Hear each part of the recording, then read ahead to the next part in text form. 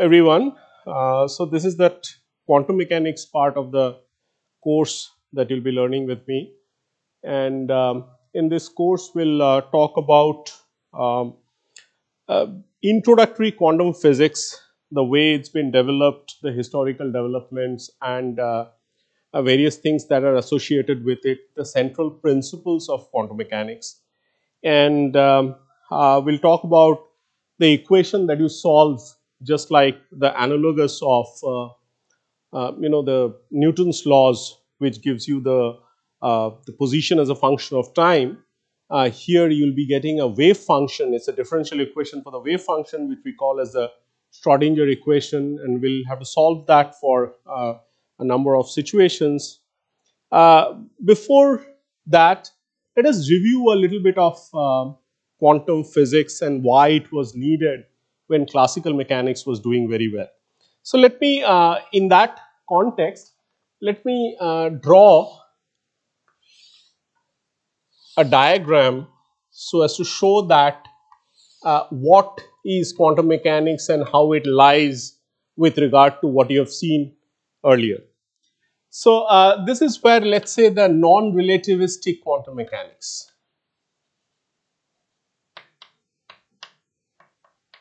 Non-relativistic classical mechanics. So we'll call it as NR, non-relativistic, and classical mechanics is CM. Okay, and then what you have learned is a non-relativistic, a relativistic classical mechanics. So let's call it as a RCM.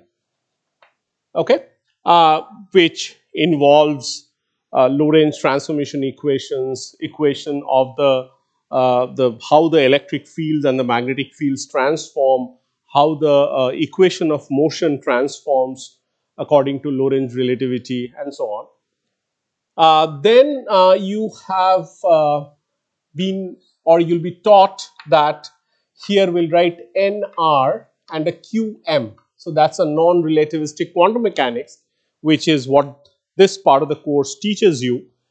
And then something that will never be taught to you, it is taught to the master's level and at the PhD level, is the relativistic quantum mechanics. Okay, so let me replace this by this notation that I have been using. So it's NRCM,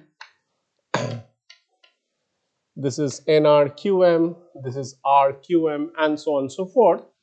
This will not be taught because this involves higher level of mathematical formalism, which cannot be taught at this first year undergraduate level. But we'll be seeing, say, let's say 1 and 2 and 3. 1 and 2 you have already seen, and this one, it's actually the most correct one or the most appropriate one, because all the other 3 quadrants that you see can be obtained as a limiting case for this. Okay, and what's the limiting case? So you go from relativistic to non-relativistic by assuming that your V by C goes to 0. Okay, so in the limit, the speed of the particle or the velocity of the particle, when that is much smaller than the speed of light, we go from relativistic to non-relativistic. And similarly, we'll talk about a quantity called as a H. All right, and this quantity will be called as the Planck's constant.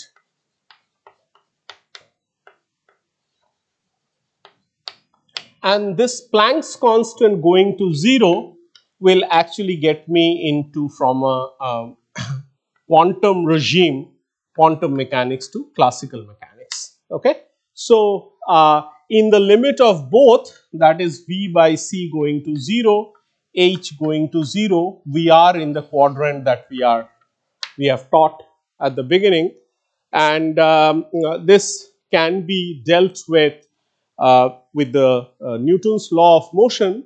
And in this particular course, you have learned using the Lagrange's equation of motion, which holds an additional advantage of knowing which path the particle takes in going from, say, xi to xf Okay, so if I draw it like this, so this is the your xt. So this is a point, initial point, which has xi ti as its space and time coordinates, and it finally will have to go and land up at this xf tf, um, and then it can take a large number of paths in going from here to here, and there are in principle infinite number of paths. Newton's law fails to address which exact path does it take in going from this point A to the point B. However, the Lagrange's equation of motion actually takes into account that by saying that it takes a specific path for which the action is the minimum, and you've learned that action is actually nothing but the LDT. So this will be minimum, and that is a given path. That path will be taken by the classical particle. Okay, so this is when we are in the quadrant that is on the right lower, and then if your v by c is not equal to 0, your h still continues to be 0. You are in the left lower quadrant. Similarly, when your v by c is still small but h is not equal to 0, you are in the third quadrant, which is the right upper, and in this particular case, you're neither h equal to 0 nor v by c equal to 0. So this is the case which is the most appropriate case for the description of a particle. Unfortunately, we'll have to miss that. Okay, so this is where we stand in order to talk about quantum physics as it's introduced to a first year student. All right.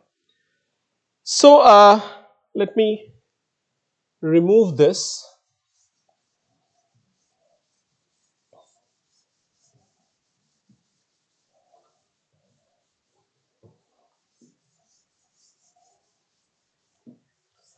So as the name suggests that quantum physics talks about quantized energy levels.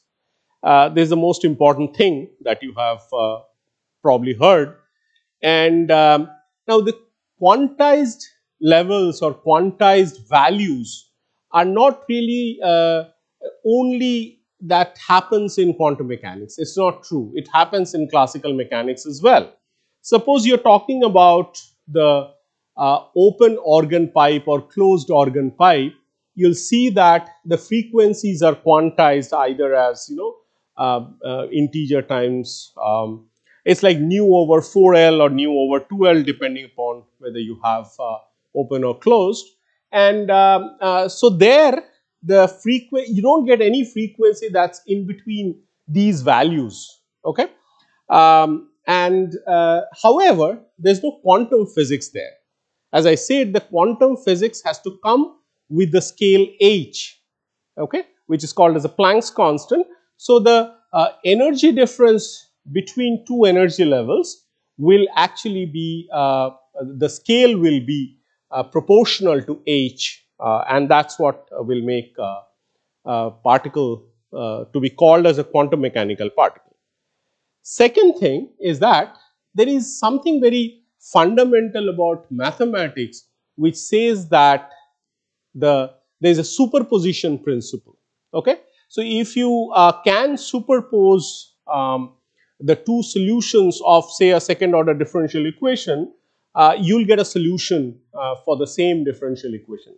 So suppose y1 and y2 are the two solutions of differential equation. So some c1 y1 plus c2 y2 would still be a solution of the differential equation, and this called as a superposition principle. Okay, and this is the feature of all linear differential equations, and as we'll see later that these are there'll be linear differential equations that we'll be talking about, which is, as I said, Schrodinger equation. So the superposition will be valid there as well. So we will talk about all of them, and I just on a very general ground I said that it's not always that you don't see all the features to be different. There are some features which are similar as well, but you have to understand where the difference lies. Okay. So just to tell you that the ultimate aim of all of physics is to understand everything within a given framework, within the same framework, and this is why we all try to study physics, that we understand all the, say, the forces of nature. Okay, whether we are completely successful in that, in understanding all the four fundamental forces of nature, that's a question that remains to be answered. But at least for the description of microscopic particles or the subatomic particles or the quantum particles, even though most of the time it involves a complicated mathematical formalism, we have been able to find a description which is still presentable to the first year students. Okay, so this is what we will do for the most of the course. And one of the very important um, uh, part of, or rather sort of what do you call the uh, foundation of quantum physics is what is called as a probabilistic interpretation. And uh,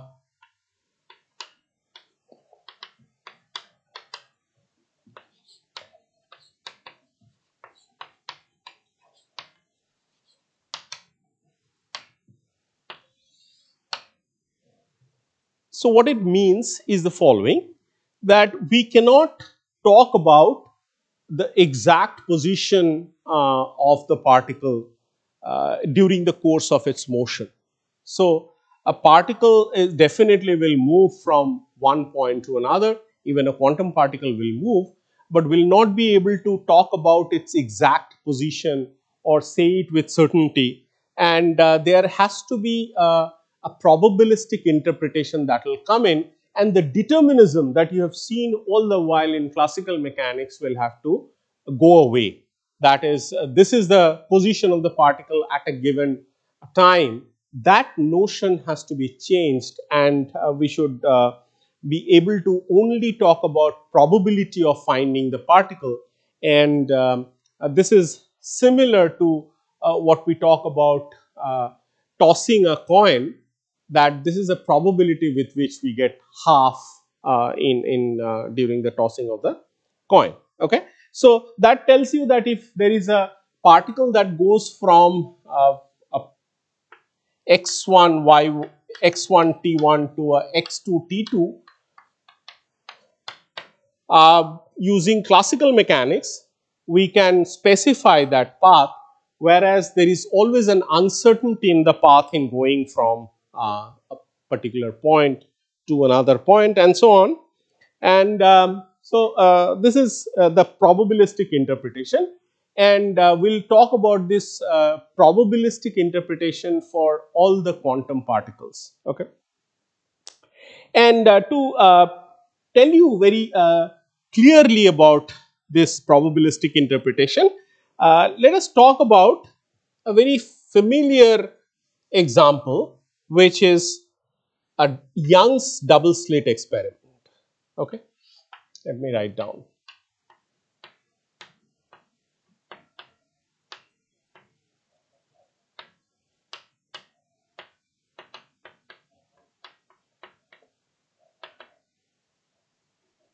Okay, so there is a source of light. Okay, so this is the source, and this is the two slits. Let's call them as S1 and S2. Okay, and there's a screen out there, and what happens is that according to Huygens principle, this classical optics, the interpretation that I'm going to give is something new, and it goes beyond this the Young's double slit experiment.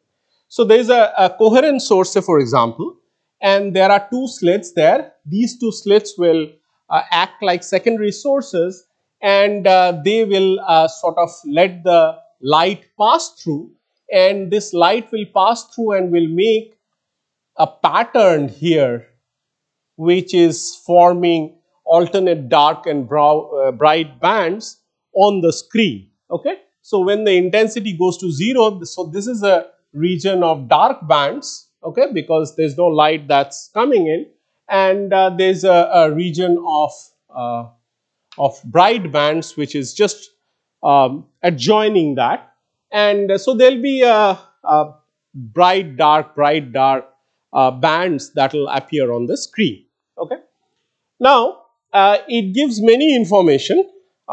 It gives, first of all, it gives an information about whether light should be considered as a particle, because initially Newton thought that light is made of particles, which is called as the Newton's corpuscular theory of light.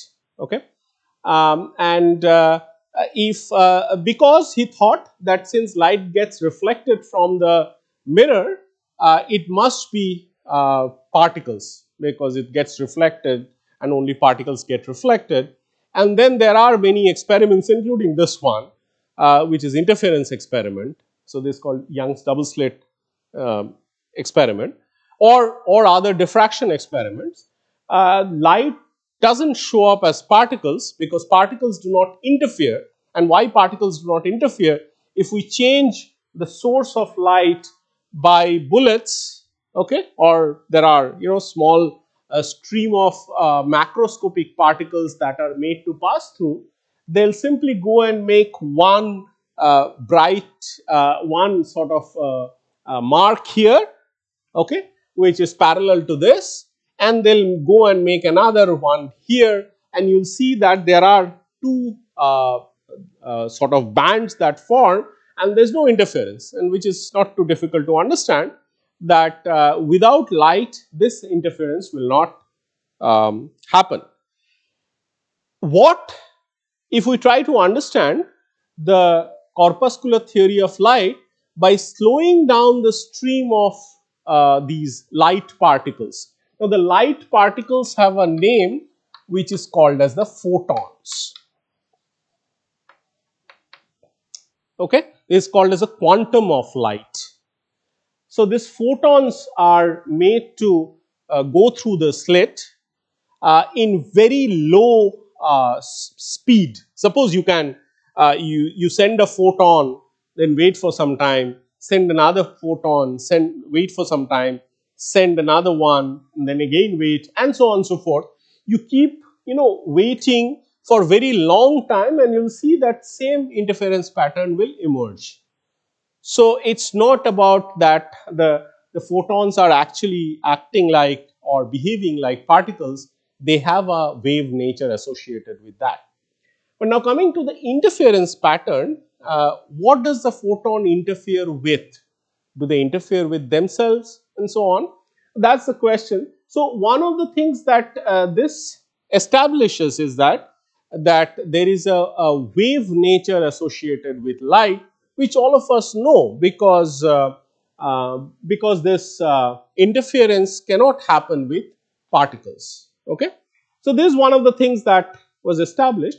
The second thing that was established is that if I block this slit, I completely block it, okay, by putting some kind of a stopper.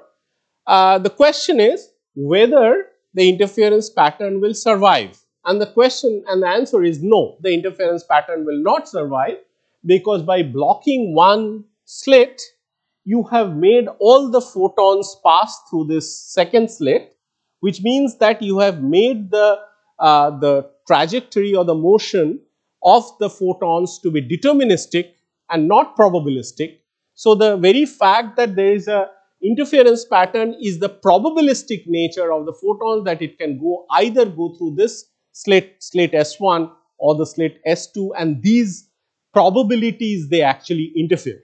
Okay, and if you block one of them, that tells you that there is if it goes through the other slit, there will be no interference of the pattern that you will see there, and it's going to be completely sort of beam of photons coming and impinging on the screen, and you will probably see a spot there, a bright spot so to say, but no interference pattern. So that tells you that there is a probabilistic interpretation in action. It tells you something more. It tells you that when you are blocking this slit, you are making someone, maybe a demon, okay, who's making this measurement that the photons are indeed going through that slit. So the moment you make a measurement, quantum mechanics is gone and classical mechanics sets in. Let me give you an example. Take a coin and toss the coin. Toss the coin really hard so that it goes really high in the air. Okay? The coin, when it starts its descent or when it's going up, either of them, you have in your mind it's going on that whether, suppose your call is head. So whether it will come to the ground as a head or tail, it's going on. So your mind is a superposition of states, which is superposition of head and tail. You may want head, but it's not guaranteed. When it actually comes down on the ground, or you hold it on your hand and then you actually see that whether it's head or tail. Okay? So it's a superposition that matters, and the moment it has landed on the ground or it has landed on your palm, you know that whether it's head or tail.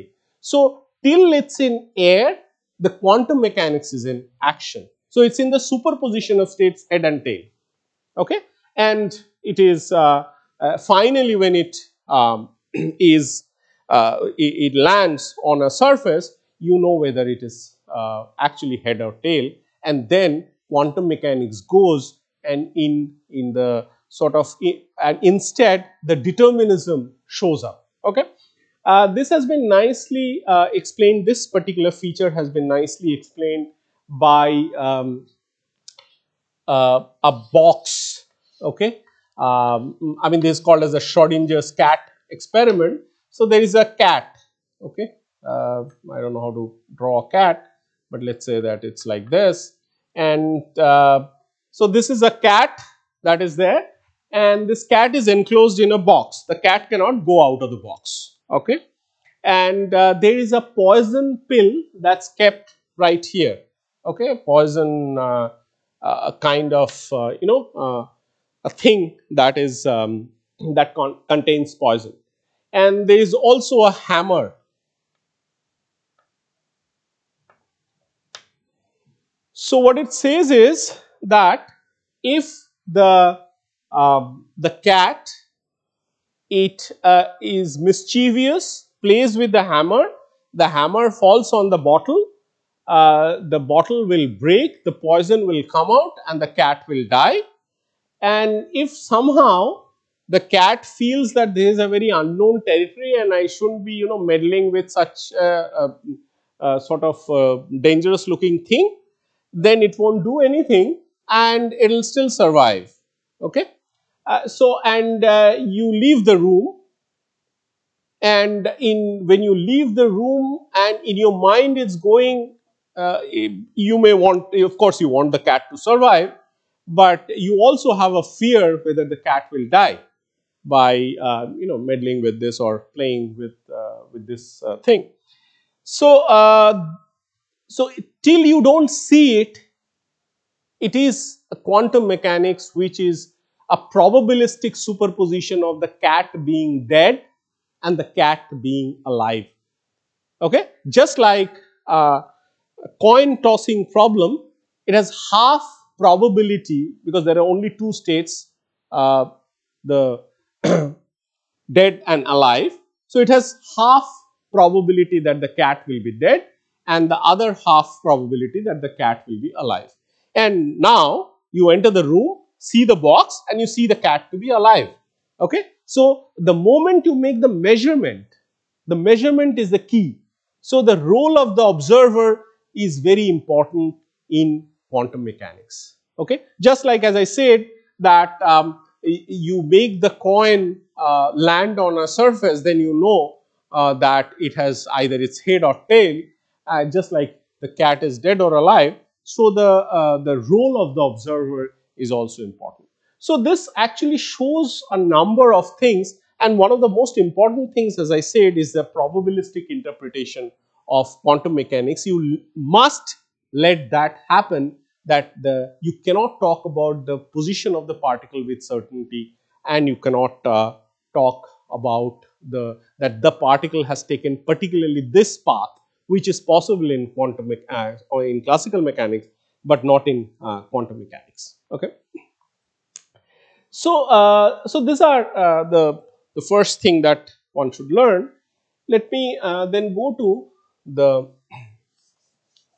further details of how the quantum theory was developed, and why was there a need of quantum theory. And so the first thing is, why quantum mechanics? What was wrong with classical mechanics?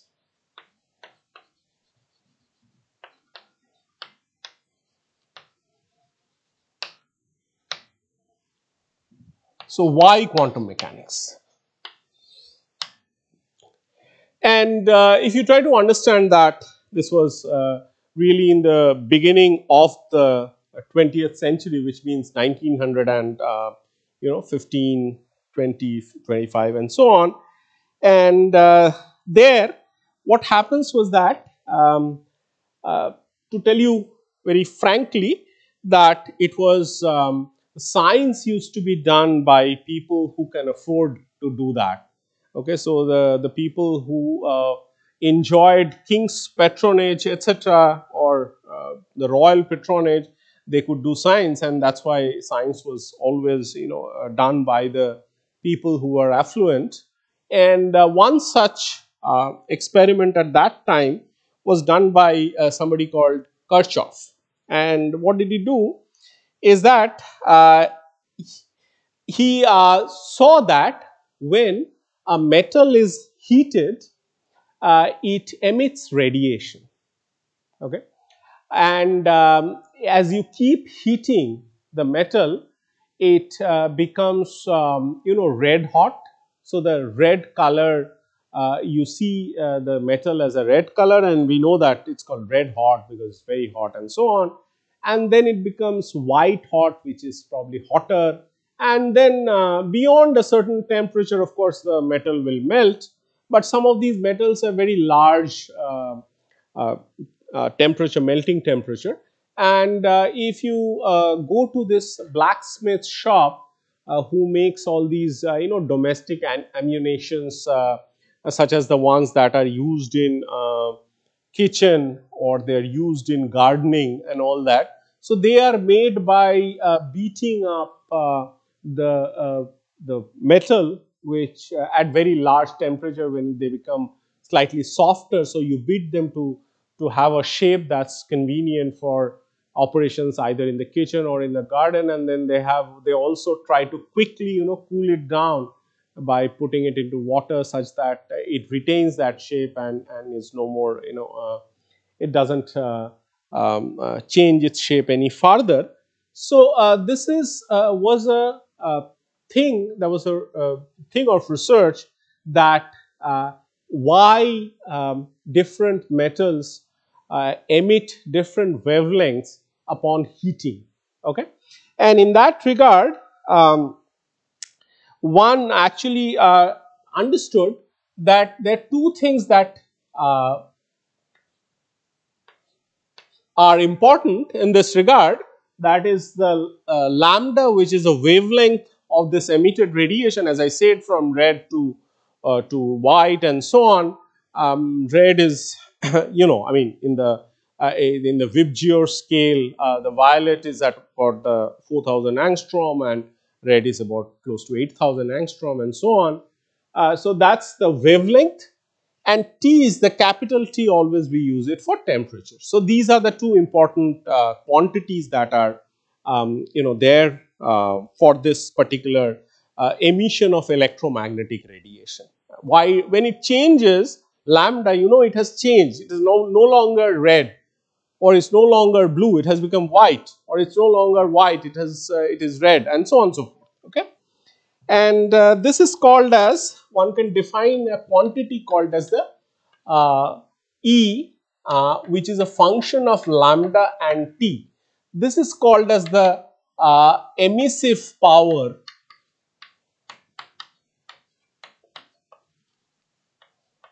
which is also called as the emissivity.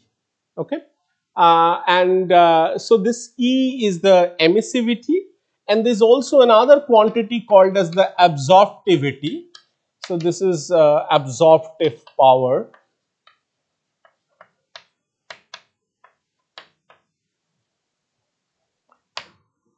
And very importantly, you can define a ratio which is E of lambda t divided by A of lambda t, and this ratio is actually called as it's just a um, it's found to be, by Lord Kirchhoff, it's found to be constant for all bodies. Okay, it's constant, this emissive power and the absorptive power. Absorptive means that how much it absorbs of the incident radiation, and this constant is equal to 1 for black bodies. Well, there is nothing quantum mechanics about that, but it's also important to know that this is the way it started, and when people wanted to understand. So this definition of black body is that whatever is incident on it, it is absorbed, and because it's absorbed, nothing comes out, and that's why it's called black. It's called black body. That's the definition of black body. One can define, okay, so can I go to that other board? Okay. So Kirchhoff defined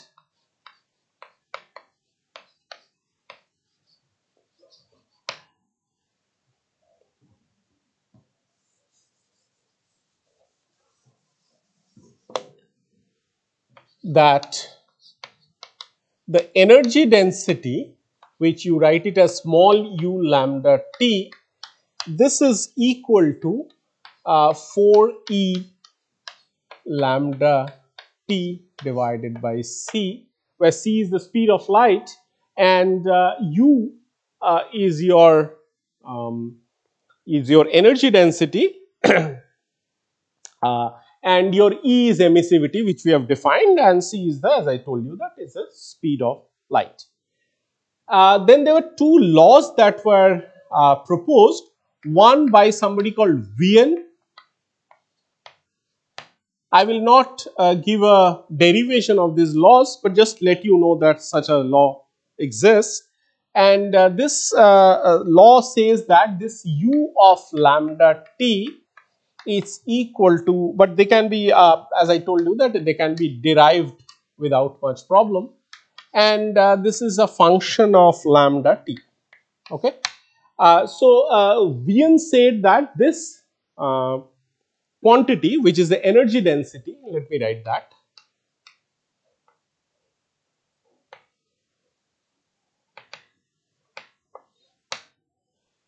Energy density is 1 by lambda to the power 5, lambda being the wavelength of light, and some unknown function, some unknown fitting function, which depends on lambda into t, not on individually on lambda and t.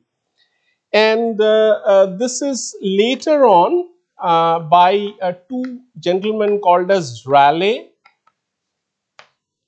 and in our pronunciation it will be Jeans, where it should be called as Jean. So it's a Rayleigh-Jeans law.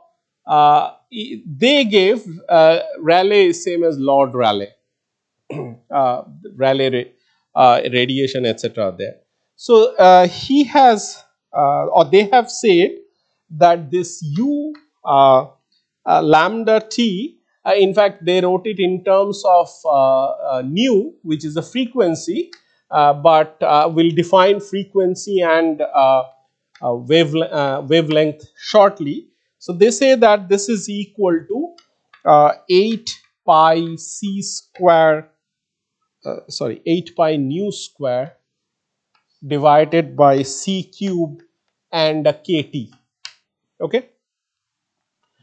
All right. So both came up with some energy density form, and when they try to actually fit the experimental data actually is like this.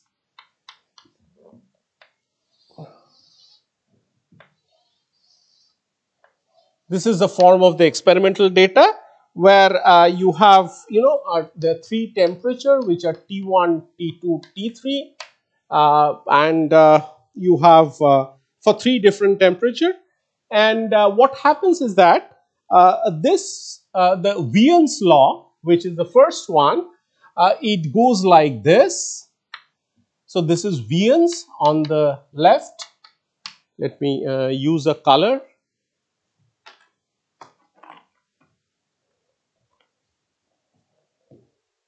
So this was Wien's law. It just goes all the way up to infinity.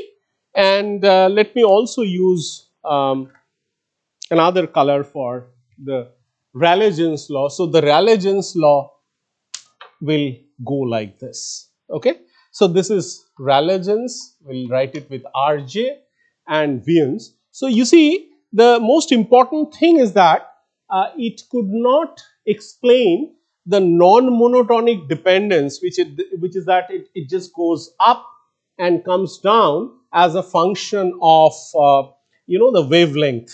So this is as a function of wavelength, which I forgot to write. So this is as a function of the wavelength.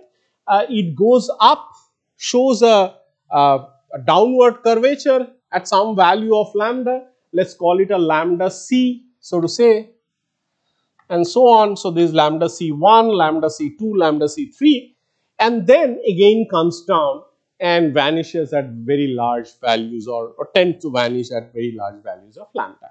But these two theories completely fail to capture that.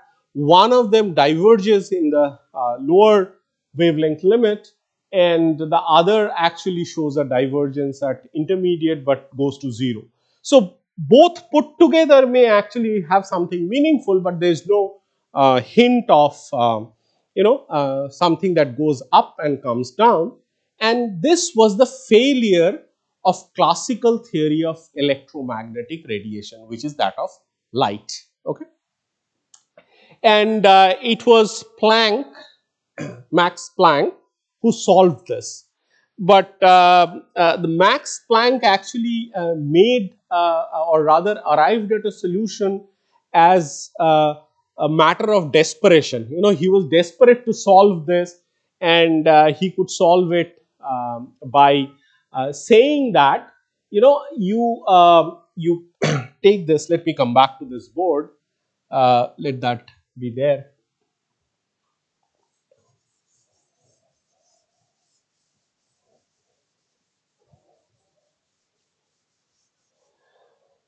So think of this experiment. So there is a box there, and you have taken a hollow uh, shape of maybe a metallic thing, and you have made a small hole there. Okay. So there is a small hole that you have made, and this is an oven. This one outside the box is an oven whose temperature can be increased or decreased at will. So as you start increasing the temperature of this oven, you see that there are this hole will let out the electromagnetic radiation with certain frequency coming out. As the as the temperature increases, the color of the radiation that comes out, or the color of light that comes out, would be different. Just that experiment that we have stated. And it sort of changes, as we saw. So what Planck proposed is that it is the walls of this cavity, or walls of this shape, so to say, they act like oscillators, and they can only exchange energies with the surrounding, which means it can let the energy out to the surrounding, which means inside the oven, and the oven is see-through, so you can see it, the light that's coming out, so to say. And if that happens, then this energy, these walls of this shape, or this the entire thing consists of oscillators, just like harmonic oscillators that you have learned, and they can exchange energy with the surrounding, not in any by any amount, but they can only exchange by this amount which is given by nh nu, when nu is the frequency of the radiation and your nu is equal to c over lambda and things like that. Okay, so that's the relation between the frequency and the wavelength, which you all know. C is the speed of, here is the speed of light, and so it can only exchange with the surrounding by letting one oscillator go, or two oscillators, or three oscillators, and not 1.5 oscillators, not by h nu by 2 or 3 h nu by 2. And that's where when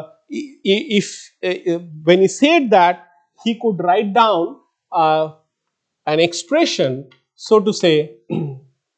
I'll write it in terms of the frequency, but now you know that they are same. So it's E nu t is equal to some, which is modifying the Rayleigh-Jeans law. It is 4 pi nu square by CQ. It's h nu divided by exponential h nu by kt minus 1.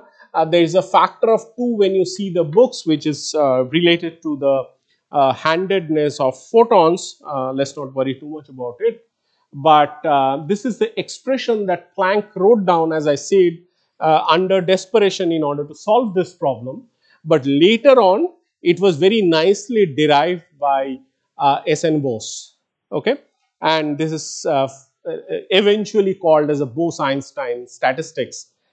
So this statistics, this distribution function, you see, the Rayleigh-Jeans expression here did not have this thing that you see it here, h nu divided by exponential h nu by kt, and that was Planck's contribution to this thing. So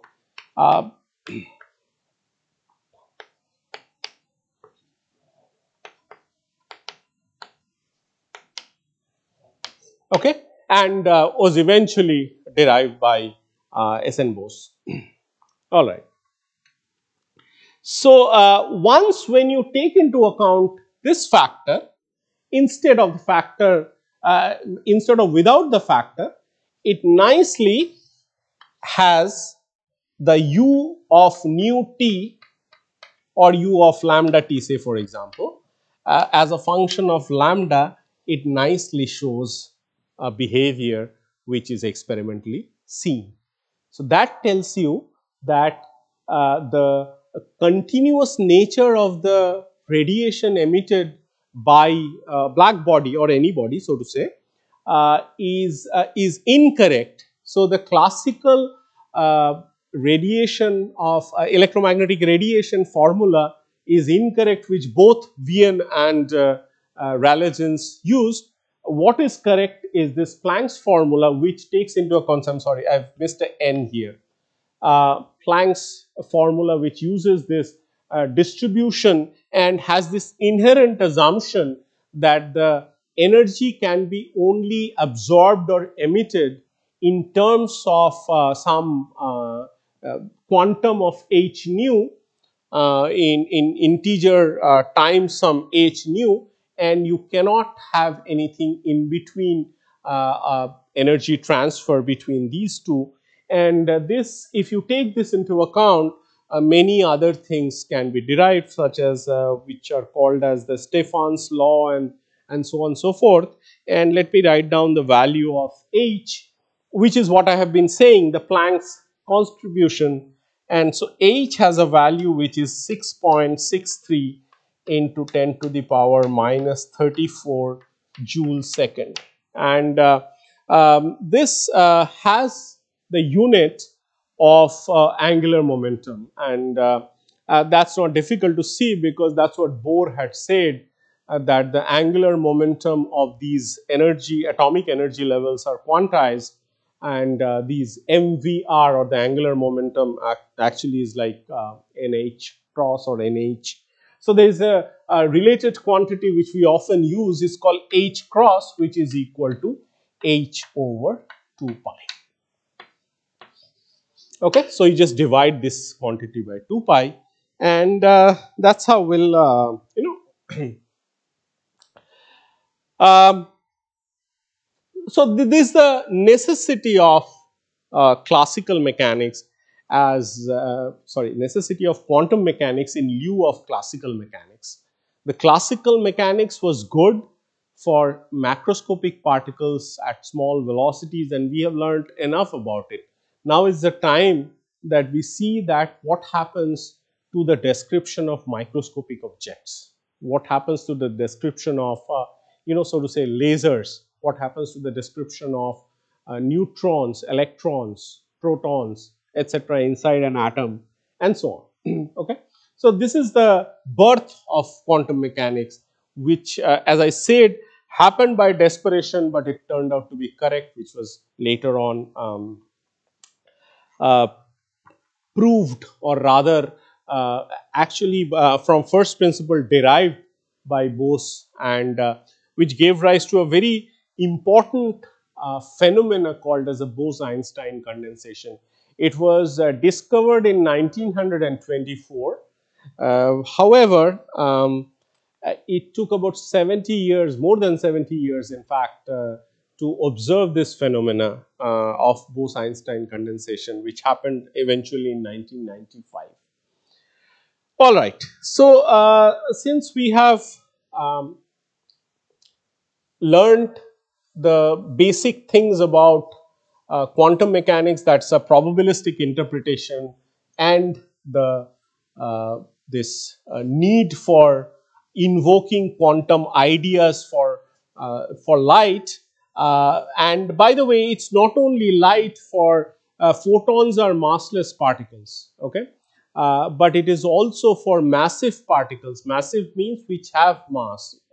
I'm not saying that they are very heavy or something, but for massive particles such as electrons and neutrons, similar phenomena that have been seen for light can also be obtained for electrons and neutrons and so on.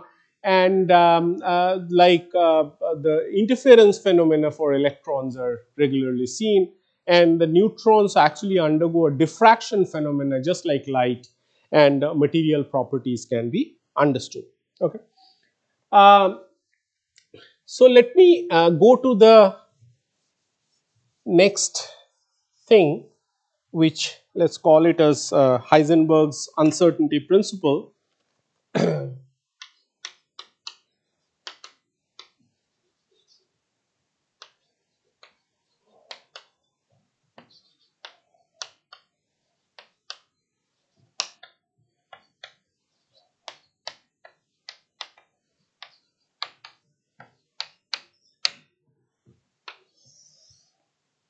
Okay.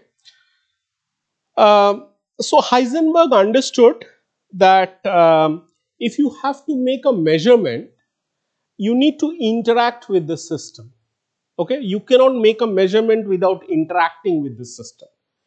And this is very true, right? If you want to, measure a certain length by using a ruler, you need to hold it and place the ruler, or even if you don't want to hold it, you need to place the ruler to be very uh, close to that length that you want to measure. Okay, so it's very important that while doing a measurement, we interact with the system, just like in the Young's double slit experiment. I told you that you interact with the system by blocking one of the slits, which means that you have a demon, or you have a person who's measuring that the photons are going through the lower slit when the upper slit is blocked. Okay, so it's a measurement, and again, a measurement is very important. That the Schrodinger's cat was seen to be alive after you make the measurement. Okay, so so this measurement itself, that is the interaction with the system, quantum system, is introduces certain uncertainty, and this uncertainty will understand it in a more significant way. But let me tell you that suppose you want to measure the position and momentum of an electron. Okay, so what do? You cannot see an electron, and neither we actually do all these measurements in the microscopic world by using our naked eye. We use a microscope and so on, and you cannot see anything if you do not have light. So a light is made to incident on an electron. Okay, so this is an electron, it's probably moving, and you shine light on this, and you want to measure, you want to see it, you want to have a look at the position uh, of the electron. Okay, so the position of the electron would be uh, given when this electron actually reflects light, and you either see it by some detecting instrument, either this could be eye or this could be some microscope and so on. To determine the position accurately, okay, you need light of short wavelength, because the wavelength that you use is very important so that we can actually see the position of the particle, because the electron has a size which is of the order of picometer or femtometer or angstrom or 10 to the power minus 10, etc., meter. Okay, so nanometer, say for example. So we use wavelength of that order. If you use radio waves to determine the position of an electron, it's of no use. If somebody says that you measure this length of this chalk box and you take a meter scale, you'll be making a lot of measurements which will not make any sense. Okay, so here you need short the light of short wavelength in order to have a position of the particle to be measured accurately. Okay, so now if you want to calculate the momentum of this particle accurately, momentum means the mass into velocity. Okay, you need to give it a large kick. Okay, so there is a necessity. In order to give a large kick, you need to give a large the velocity will be, or rather the wavelength to be used will be large. Okay, so on one hand, in order to measure the position, you need shorter wavelength to incident on it, and to measure the velocity you need larger wavelength to incident on it. I'll give you another example. If you have, but before that, let me write down the uncertainty relation. The uncertainty relation goes as delta x into delta p, which is I'll write it equal to, but it doesn't have to be. It can be of the order of h cross and so on. Okay, so the uncertainty in the position. So this is uncertainty in the position.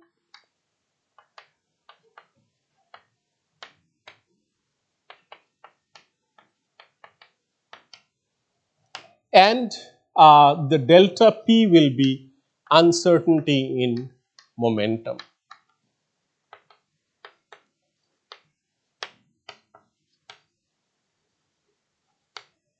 And importantly, this right hand side is not 0 for microscopic particle.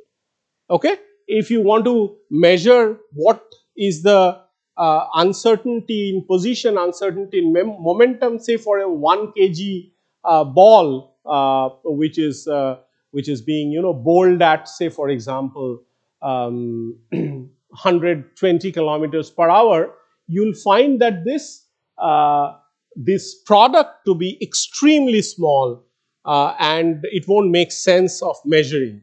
But when you make these quantities to be of the order of h cross, which is 10 to the power minus 34 34 joule second, then these uncertainties in the position and the momentum make sense. I'll give you an example. This you can do it in your computer when you all know a little bit of Mathematica, MATLAB, or some other plotting thing and so on. So suppose I ask you to draw a sine wave, okay, which is sine kx, okay, and you'll plot that. So it is, I'm just saying that you don't it goes like this, but then we only look at one peak of it, okay. Now if I ask you that superpose two sine waves, that is draw sine k1x plus sine k2x, okay, with 2k1 and k2, you'll see that in the same scale it is a little more peaked. And for three of them, say sine k1x, you can choose your k1, k2, k3. Sine k2x plus sine k3x, it is more peaked like this, and so on. Okay, I'm only taking one envelope. I'm not saying that I'm trying to draw the sine function here. Okay, you just only sort of course it goes like this, it goes like this, and so on. So I'm only looking at the envelope which peaks. If you superpose infinite number of sines, it will look like a delta function. Okay, so it will look like a function. If you have a large number of them, it just looks like in space it is like this. Okay, so there are infinite number of k's superposed there. So what you did is that you have been able to locate the position of the particle here. So the particle is here. If it corresponds to a particle, it is here. Okay, and so the momentum uncertainty is infinitely large. Okay, so because it required you to use the k is the momentum, because p is equal to h cross k. So this momentum, you have used a very large number of them, and when you have done that, you have let the momentum uncertainty to go to infinity. And so in order to make a particle be located precisely in space, you have to give away or rather give up the momentum, the measurement of the particle, and this exactly is meant by this thing. Okay, so you have this relation, and we'll do a nice experiment in the following discussion class, say for example, that how an experiment actually measures this, real experiment, so to say. And there are these kind of things as well when the delta E and delta T also follows a relation like this, and the delta J and delta phi also follows a similar relation, where E is the energy, so it's the uncertainty in energy, uncertainty in time, and there's the uncertainty in the angular momentum, and there's the uncertainty in the angular variable.